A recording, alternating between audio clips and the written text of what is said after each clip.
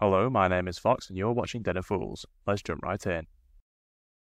In week 29 of 2024 we had 151 tournaments, with a total of 2,988 players and 12,101 games played. First of all, our apologies for the delay in getting the video to you. We've been a little unwell this week.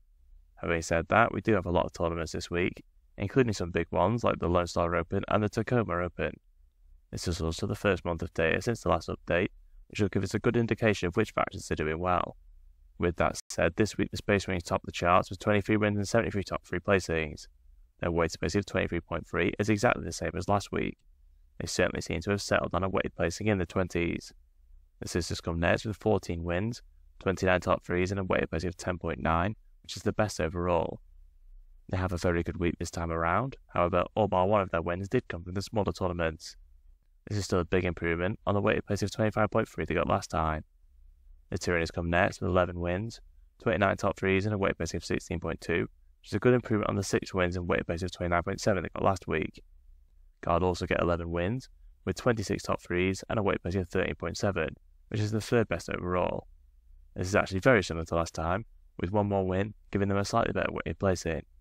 It looks like Guard are doing quite well at the moment. Tau are the final faction on 11 wins, with 25 top 3s and a weighted placing of 13.8. This is a good result for them, narrowly missing out on the third best weighted placing. Chaos Demons have 8 wins and a weighted placing of 16.5, which is a lot better than the 66 they got last time. The Necrons get a very similar result with 7 wins, 27 top 3s and a weighted placing of 26.9. The Orcs are the last faction in blue, also getting 7 wins with 18 top 3s and a weighted placing of 22. They did win the biggest tournament this week, GW's US Open Tacoma, a 438 player event. The Leagues of Votan top the green group with 6 wins, 15 top 3s and a weighted placing of 11.5, the second best overall.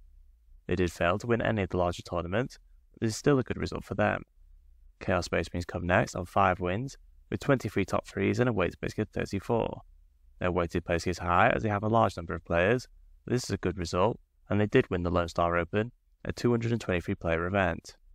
We have 5 factions on 5 wins, with the Death Guard and Thousand Sons both getting 17 top 3 placings. They have weighted places of 22.6 and 22.2 respectively. The World Eaters are close behind with 1 less top 3 and a slightly higher weighted placing of 23.6. The Custodians get 15 top 3s and a weighted placing of 24.2, with the Grey Knights getting 14 top 3s and a weighted placing of 24. The final 4 factions in green all get 4 wins, again being ranked by the number of top 3 placings. Aldari have 16 and a weighted placing of 27.5, while Imperial Knights have 15 and a weighted placing of 24.8. Admech get 14 top 3s and a weighted placing of 15.3. Their weighted placing is quite low as they have a relatively small player base. Finally, the Drukhari have 11 top 3s and a weighted placing of 23.3. Chaos Knights are the only faction in yellow, with 3 wins and a high weighted placing of 31.7. The Gene Sealers are the only faction in red, unfortunately missing out on a win. They really are struggling since the release of their 10th edition codex. 22 factions manage at least 1 top 10 placing, with the Space Marines getting the most top 10s with 235. The Tyrannies are in second with 90 top 10 placings, with Tau in third on 88 top 10 placings. Unsurprisingly, the Space Marines are the most played faction with 17.8% of all players taking them. Chaos Space Marines are the second most popular on 6.76%. Necrons are in third on 6.02%. Tyrannies and Tau do well in the top 10s, beating out the more popular factions to second and third place. It takes our resident stats guru and Ultramarine fanboy Fearless Fox many hours to collect all the data. It would be great if you could show your appreciation by liking and sharing the video. It really helps us with the God algorithm of YouTube. We have grouped the win rates by colour, with the key at the bottom of the screen. This week the Thousand Sons again topped the win rate, with an impressive 57%. They're not as popular as some of the other factions, but they are doing very well since the last balance update, with their second week at the top. The Drukhari managed to get second, with a win rate of 55.6%, which is a fair bit better than the 49.2% they got last time. The Sisters are just above the Goldilocks zone, with a win rate of 55.2%, which is a slight increase on last time. Chaos Demons are the first faction within the Goldilocks zone, with a win rate of 53.7%, which is a big improvement on the 47% they got last week.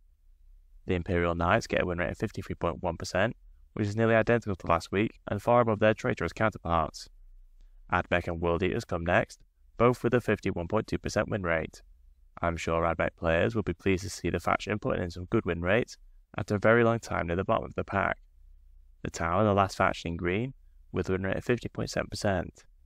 Tyranids and Death Guard top the other group with a win rate of 49.9%. The Necrons are close behind on a win rate of 49.7%. The Grey Knights are on a win rate of 48.9%, with the Legions of Votann on 48%. I would have expected the Votann to be a bit higher, considering they got the second best weighted placing this week. Guard have a win rate of 47.9%, with the Space Marines overall on a win rate of 46.6%.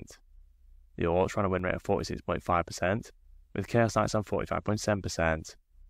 Eldari are on a win rate of 45.4%, with Chaos Space Marines just within the zone on 45.1%. There are only two factions below this week, with the Custodians getting a win rate of 44.7%, which is surprisingly low for them. The Gene Stealers are at the bottom, still struggling with a win rate of 42.8%. With the first month of data, we now have a good indication of who is strong after the changes. As it is the first month, the 4-week rolling win rate and the running total win rate are the same this time out. The Thousand Sons are at the top, and are the only faction above the Goldilocks zone, with a win rate of 55.9%. Drukhari are in second place on 53.8%, with Imperial Knights in third on 52.8%. Sisters are on a win rate of 52.7%, despite doing very well in terms of placings. The World Eaters are on a win rate of 51.5%, with Chaos Demons on 50.5%. Tower on a 50.4%, with the Grey Knights just getting in green on a win rate of 50.2%. After the first month, the majority of factions are in yellow, with only Chaos Space Marines below the Goldilocks zone on a win rate of 43.8%. Overall, the game does look reasonably well balanced, although there are some clear frontrunners on the win rate. Chaos Space Marines winning the Lone Star Open this week is a good sign for the meta, showing that even one of the weaker factions can win big in the hands of a very talented player. I am sure this will change over the coming weeks, with more codexes on the way. The Imperial Agents Codex could provide a big shake-up, as it can be allied to all Imperium armies, as well as being an army in their own right. This week, the Blood Angels top the charts with a win rate of 54.9%, which puts them just in the Goldilocks zone. The Black Templars are in second on 50%. The Space Wolves are the last chapter in the Goldilocks zone, with a win rate of 48.9%. The Space Wolves have dropped back significantly from the win rate well over 50% they were getting in the first 2 weeks after the update. The Dark Angels are still struggling on a win rate of 43.9%, with the Unknown chapters on 40.5%. The Death Watch are on a win rate of 37.3%, and as we know, they will be incorporated into the Imperial Agents Codex when it arrives. This might make it a bit difficult to track, but we'll still track the Death Watch under the assumption it is a Space Marine army with Death Watch allied in from the Codex. I'm sure Death Watch players are not too happy with their supplement essentially being removed, but it will allow you to use them with any Imperial army if you collect more than one. Finally, the single Ultramarine player won a quarter of their games. The Blood Angels are clearly in front after the first month of data, with a win rate of 53.7%. Thanks to the first 2 weeks, the Space Wolves remain in second place, with a win rate of 51.7%. The Black Templars are the last chapter in the Goldilocks zone, with a win rate of 49%. The Dark Angels are a little bit behind on 44.2%, with the Death Watch on 41.4%. The Unknown chapters being on 39.8%, sums up the position for Codex Space Marines, which is struggling a bit overall. In the first month of data overall, Chaos Space Marines are on a win rate of 44%, with a very limited number of people playing Index Emperor's Children on a win rate of 38.5%. I'm sure they will see some changes when they next come around, as arguably the weakest army at the moment, despite getting some good tournament wins in the first month since the balance update. If you enjoyed our content, please subscribe, check out one of the videos on screen, and consider using our affiliate links in the description. Thank you for watching.